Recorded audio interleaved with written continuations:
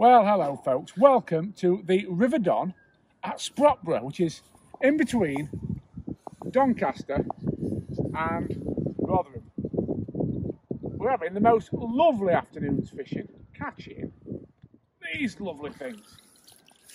Not big chub by any means, but just great fish to catch in the winter. Now today's not been an easy session. These little fellas have been playing hard to get, but I think you can see they're just beautiful fish, lively. Slip him in the net and I'll tell you how I've been catching them. So it's a two-pronged attack basically. It's a Fuka maggot combo today. And I'll tell you why I'm fishing the two baits together when I just unwrap the float from around the rod. But before I do that, I'm going to talk you through the rig. That chub has actually just bent that hook a little bit. You can see that. V560, it's just bent it out. So I'm just going to nip that up as we're talking, and then I shall put some more bait on, get back in, and hopefully catch another one. That's it, just tweaking back into shape.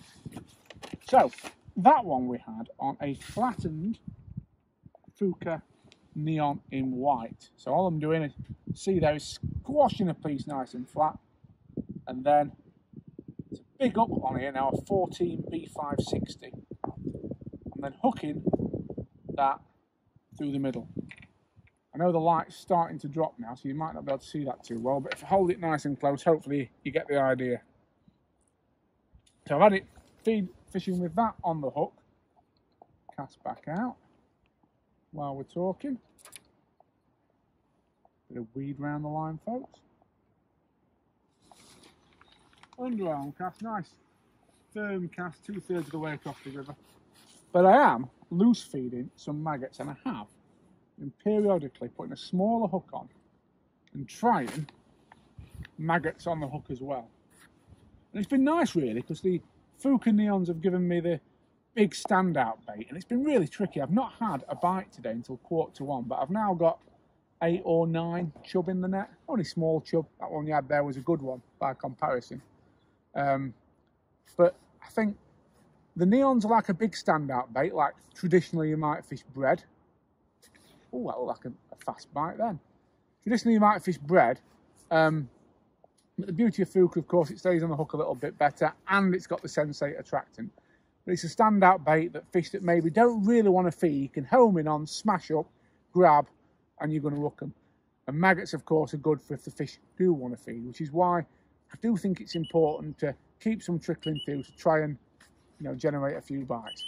Let me come in and show you the rig setup. It's nice and simple. See there, the old Fuka's still on. That's what I like about it. You often get 2 or 3 casts out of one piece of bait. We've got one number 8 shot there, one dropper. Above that, we've got 2 number 8s. It's really important to do that when you're bollow fishing, I think, because it actually means you very rarely tangle, because they fly at different rates. So I think it keeps your rig straight in the air and it very rarely wraps over.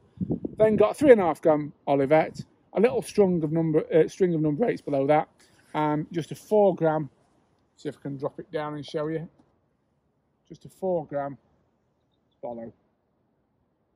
I've just attached that to the line with silicone rubber, and that's basically it, folks. So I'll cast back out, see if we can catch one, and I'll give you your weekly fishing forecast.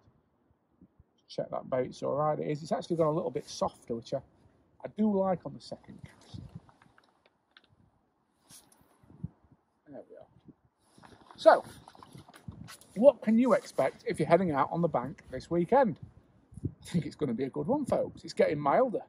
It's getting quite a lot milder. It's going to be double figures on Saturday. 10 degrees, it says, which I don't think we've seen 10 degrees since December, have we? So that's great news.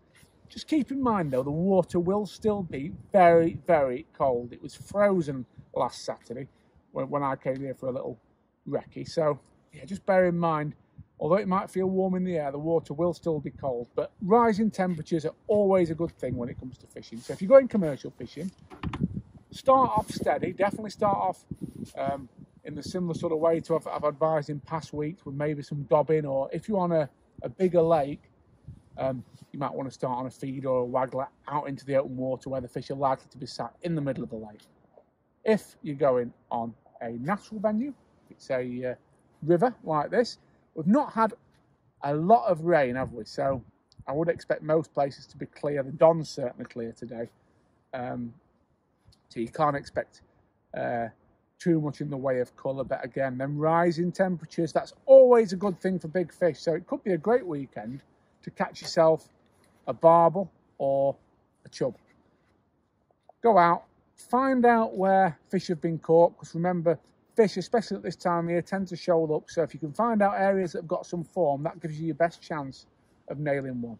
Certainly be picking the brains of your local tackle shop rather than going blind if you're thinking about heading out after a big fish and you don't know any key areas on the river you're going for. And finally, canals. Again, rising temperatures should mean a good weekend for big and small fish to feed. So, you know, don't be afraid of putting a bonus fish line if you're going out this weekend. I think there might well be some skimmers caught on a lot of venues. For roach, again, head for them key cold water areas. I think built up areas, towns, boats, I've said it before on this, I'll say it every time in the winter, always seem to hold a lot of fish. So don't be shy about sitting near some cover, sitting near some people, boats, bridges, inner city areas, always very, very good.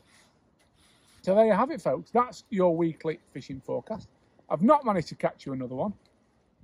What I am going to do before we sign off is just give you a little glimpse in the net, because it's been really interesting. As I said, I've caught in spurts today. I've caught 3 fish, I think it was, between 1 and 2 o'clock. Bear in mind, I got here at the crack of dawn and never had a bite, really. And I've caught 3 fish between 1 and 2 o'clock. I've caught another 3 fish between about 3 and about 3:30. And then I've just had a couple of fish now. But it's typical, really, of chub, and it's typical of winter in that they don't feed consistently all day, you know.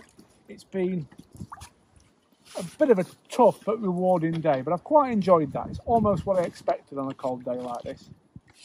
And if I show you what we've got in here, it's not a lot, folks, but I think you can agree. If we look down in there, Luke, show them those lovely chub. That's a rewarding winter afternoon's fishing. Just focus on it, that's it, it's in focus now.